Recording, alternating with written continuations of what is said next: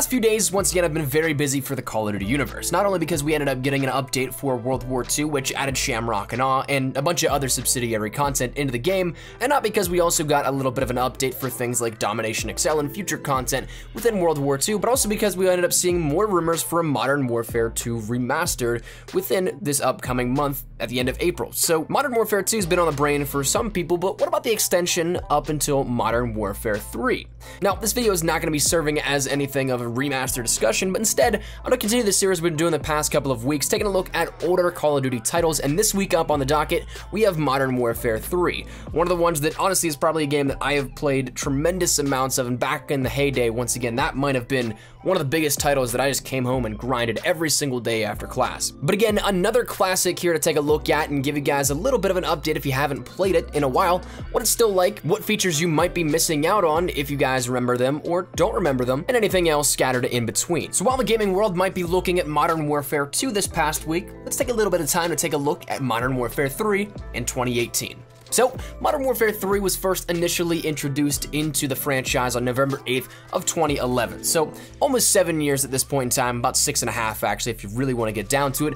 But still, even 6.5 years later, the game is a fantastic amount of fun that you'll end up having, whether or not you end up going back on your PlayStation 3 and Xbox 360 and playing it, or if you just want to remember it fondly for the memories you had back in the day. Sometimes when I go back personally, I don't exactly have as much fun as I used to, whether that be just the getting older factor, or there were things that were relevant in everyday playstyles that just were not favorable that we tend to kind of block out and only remember the good stuff. Modern Warfare 2 is a good example of that. One-man army and noob tubes, no good in my book, and it's still something you'll come across at every single lobby, and other things like just the connections were awful back then as well. Still, we'll talk a little bit about connection in this video. It's not the worst, but it still is not as good as it is currently.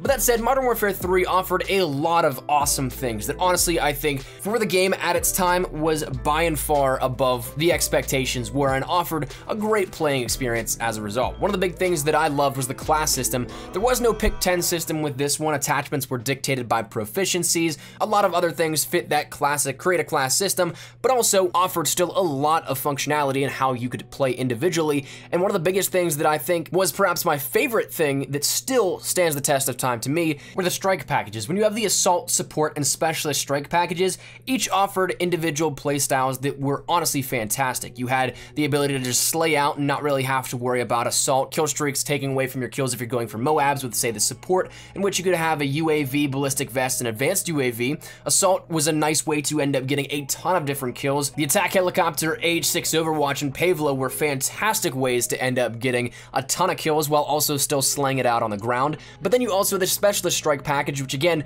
was a fan favorite at the time, and I honestly wish it would come back at some point in time. It was fantastic in the way that you could end up picking 3 more perks as your kill streaks and then getting that bonus.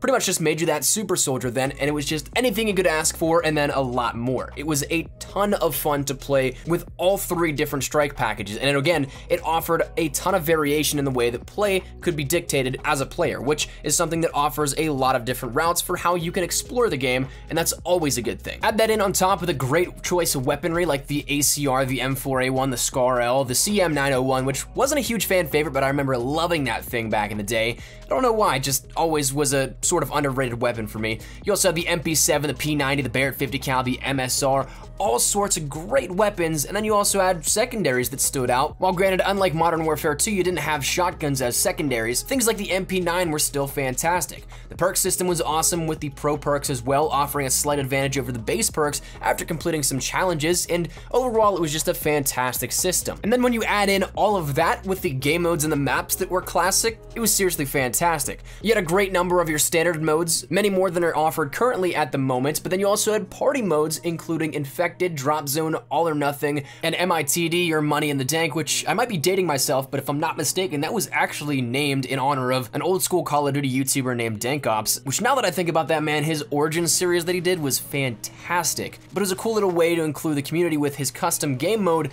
that ended up making it into the actual game itself. But then we also ended up seeing things like Face Off, in which there was just so many different ways to play the game. Granted, at its peak player count, you had a ton of people playing each individual game mode, both standard, party, and then face-off modes, and also the hardcore modes as well, but right now, you'll be hard-pressed to find a lot of those even populated in the slightest with enough for one player, unfortunately. Which kind of brings me to where it is today. If you go on and hop on your Xbox 360 or PlayStation 3, Modern Warfare 3 will still be a game that you love to boot up and have a good time with, but again, the big thing that the game has to combat is the player count. It's very low, especially compared to some other titles. Now, we talked about Black Ops having a relatively decent player count for a game that's on the better part of 10 years, approaching that now, but unfortunately, Modern Warfare 3 does not have the same active fan base to work with, but it's still a ton of fun regardless. When I was playing around a little bit earlier in the day, capturing some final footage here, it was right around hovering 5,000 players online, and that's something that it was split up evenly then, even more so throughout each of the different playlists. There was about 200 some in some playlists. I think the most that I saw was right around 1,500, 1,600 players, but that was in Team Deathmatch. Everything else was very stagnant. But again, that's the biggest that you'll see. Surprisingly though, some of the party modes are even able to find a lobby. I had a ton of fun with Infected. If you jump on, there's still about, I believe once again, maybe 200 players off the top of my head at that point in time, relatively on average. So you still find a lobby relatively easy, and doing the quick math here off of that, it's about 10 to 11 lobbies that there are players accessible to create. So 18 players, a lot of fun still, and of course, the classics like Dome and Village all are great fun for that mode in particular. But again, you're probably gonna find a lot of your player counts in Team Deathmatch, Domination, Ground War. Infected you could possibly throw in on that maybe top 5 or 6 game modes that are populated list, but a lot of the stuff is your standard modes, and I think the final one that I saw there was actually a decent amount of players in was Search and Destroy.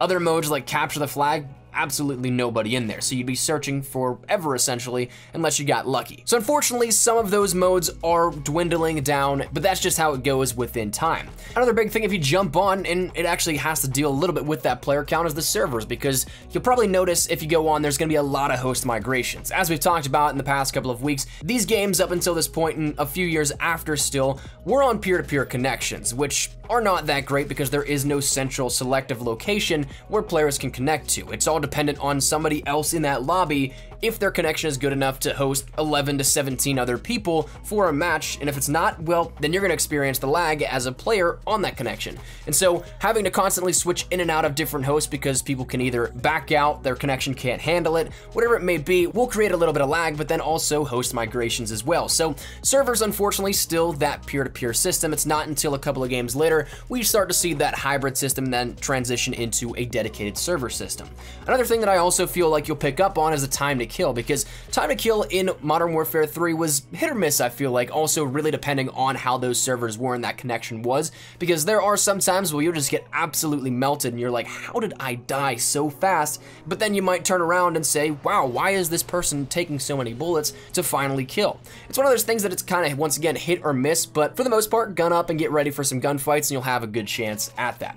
Now, the final thing I really want to talk about in terms of what it's like today is the fun factor, because a few titles within the franchise are kind of hit or miss, where I feel like I really enjoy this game, but then I'll go back and I don't have near as much fun today playing them, whether it be for a number of different reasons personally, or if they're actually things that we kind of suppress in our memories so that we only see the good things when we think back to it. But Modern Warfare 3 is one of those games where I genuinely had a lot of fun going back and playing it. It was one of the games where I think they kind of got rid of a lot of the BS in the game beforehand of Modern Warfare 2, such as noob tubes, such as a lot of the modding, such as a lot of the hardcore commando lunging. That's still a thing, don't get me wrong, but it wasn't as bad. And so when I think about Modern Warfare 3, I feel like it's a more polished off version of a Modern Warfare 2 in a sense, which is again, something that many people will not agree with, but when you take a look at it, there were less things that were air quote broken in that game compared to the older titles, which is again, something that I think is nice and really helps add to it. And again, when you throw in these new modes like Infected, Drop Zone, All or Nothing, MITD, Face Off,